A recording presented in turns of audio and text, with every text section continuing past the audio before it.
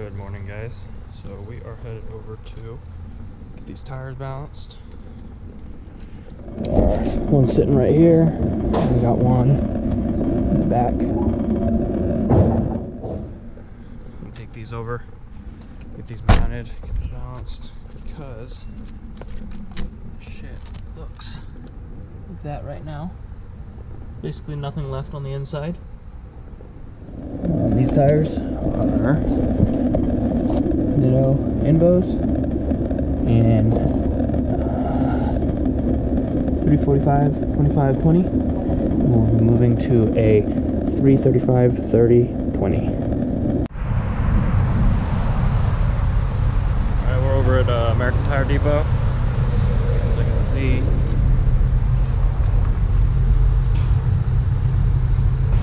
Rear brakes are gone, yeah, pretty well gone. Guy over there is working on it. This thing. We got this thing. We got this thing over there. Sitting on some wide ass tires.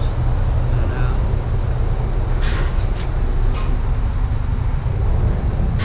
over here is getting that 345 off.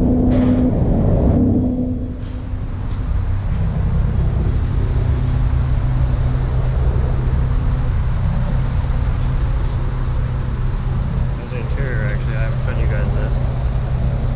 Just did a AC recharge down there. And, yeah. Standard Z interior. Embroidered back on the seats.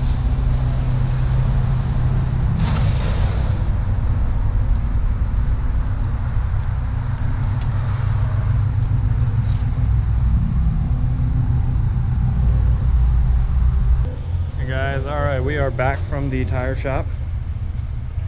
Check this out. Alright, this is the Z.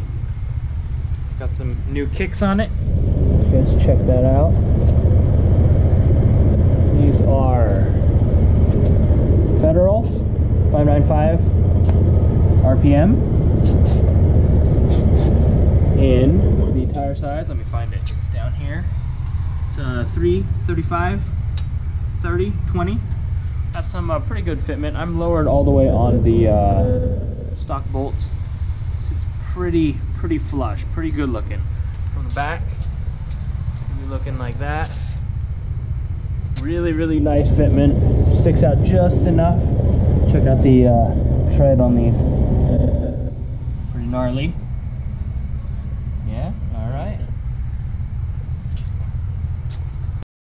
I threw these new tires on, these Federals, and got some bad news.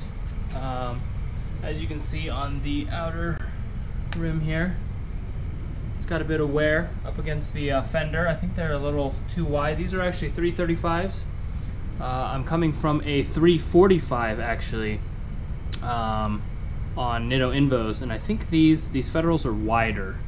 So as you can see in there, I got a little, I think it's a 5mm spacer in there that I will be removing. But yeah. Got a little damage on the fiberglass, just right there. It's unfortunate, but it is what it is. Car's a race car. I will continue to drive it like one. Yeah.